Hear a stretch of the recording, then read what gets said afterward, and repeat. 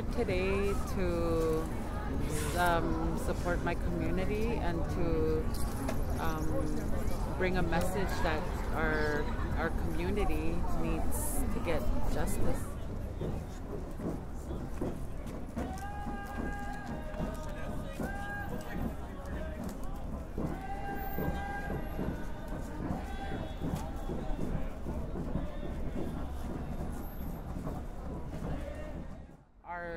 Our livelihood was taken away, you know, like one of the main things that our people did had to do with the river, you know, and that was taken away from our people.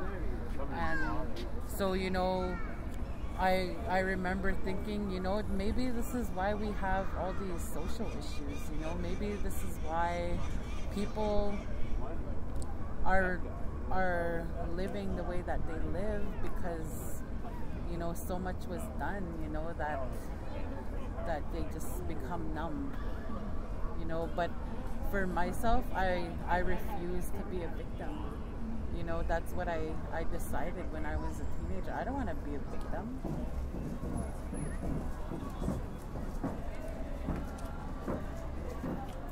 Look what they hit us with. They hit us with 60 scoops, but we managed to come back up again. They put us in residential school. They tried to put us down, but we come back up again. No matter what they hit us with, we always come back up again.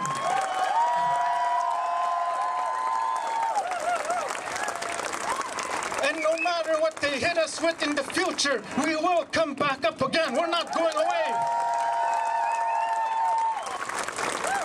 We will live in Grassy Narrows as long as this world exists. Just like we've been living there for thousands of years, we are not going away. They've asked us, there's questions people ask. One of them, why do you keep eating the fish? Well, that's been a part of our diet for years and centuries. They've asked us to relocate. We're not going to relocate because we've been living there for thousands of years. And so this afternoon I'm asking you to support us. I'm asking you, and I thank you for being here with us. We are asking the federal government for justice. We're asking the provincial government for justice. We are asking them to clean the river. We are asking them to compensate our people properly. We are asking them to fix a problem that should have been fixed 50 years ago. Fix it now.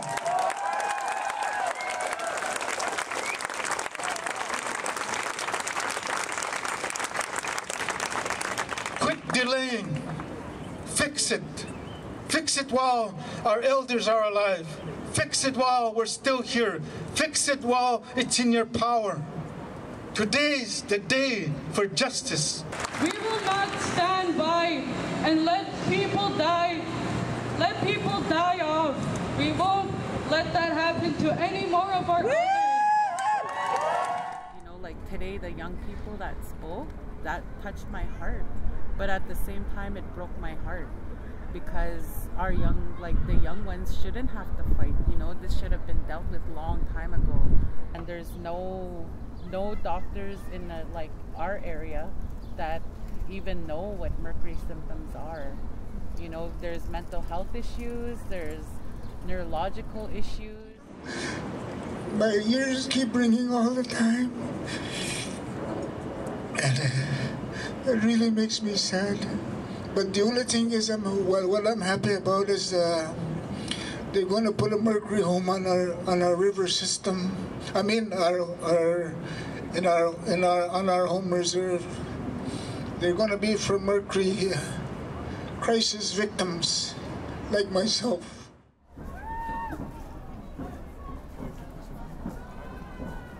Like people, like even today in 2019. The life expectancy of our people is low. You know, people are leaving early because of symptoms, because they're, you know, being misdiagnosed, they're not being treated properly, they're not, you know, they're not, there's like nobody's educated, you know, in our area to look after our people. That's why it's very important that we have that mercury home and that we have people in there that know how to look after our people, and I think it's our people that know how to look after our people.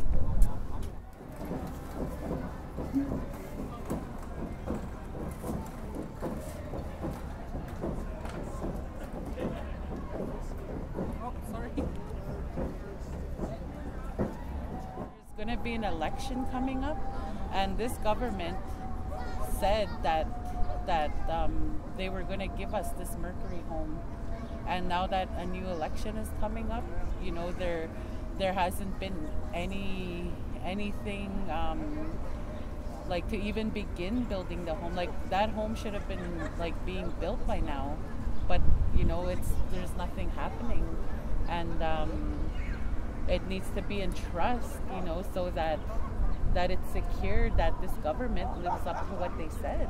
I think the more that people know out there, like around the world, the more they know what Canada is doing to Grassy Narrows, then the more pressure will be on them.